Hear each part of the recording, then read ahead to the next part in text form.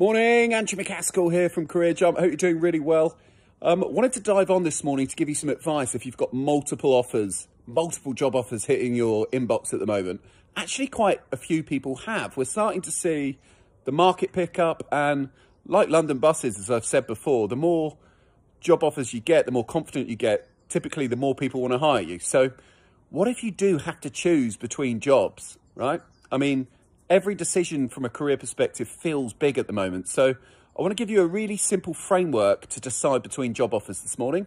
And it's called the 5 Ps. And we've been using this for a couple of years in Career Jump.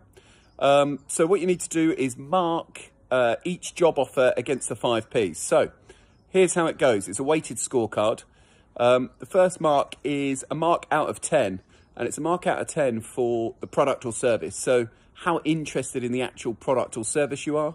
Mark it out of 10 for both jobs, or each job if there's more than 2 offers that you're looking at. The next stage is proximity. Mark that out of 15.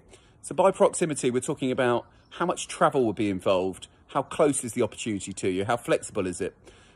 That's really important because commuting time typically leads to dissatisfaction and unhappiness. So mix that in there and mark it out of 15 for your job offers.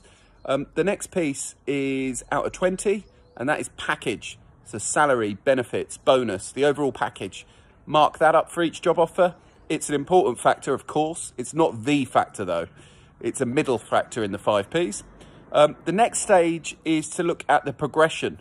So out of 25, mark progression for each job opportunity. So how far is it outside your comfort zone? What opportunity is there for you to develop in this new role? Mark that up. And then finally, the most important factor by a mile is person. And this is the person you would be reporting into. We always say pick a leader, not a job, because that individual has more impact on your fulfillment, your development, your job satisfaction than any other factor. So mark that out of 30. And then if you work it back through and you've marked the product and service out of 10, you've marked proximity out of 15, you've marked package out of 20, you've marked progression out of 25, and the person for each job out of 30, you should have a score out of 100 for each role, and that should help guide you as to which one you take. I hope many more of you find yourself with multiple offers this week and as we go into the next week. So keep at it and let's get to work. Good luck.